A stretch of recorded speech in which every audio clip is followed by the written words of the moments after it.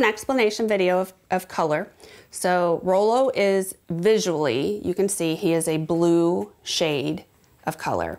So because his dad is a lilac color, that means Rolo automatically got 1 copy of blue and 1 copy of cocoa, because it takes 2 copies of blue and 2 copies of cocoa to make a lilac color dog.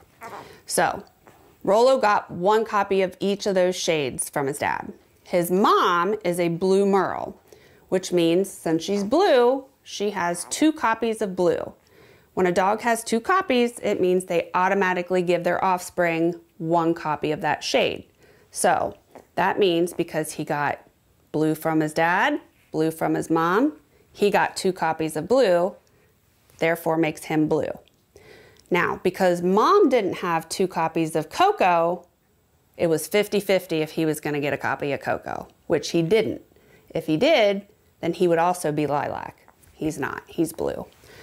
However, because daddy is lilac, again, that means Thor gave him a copy of cocoa. So that means he does carry it, meaning if he were to ever be bred, he could make lilac puppies. He could make blue puppies.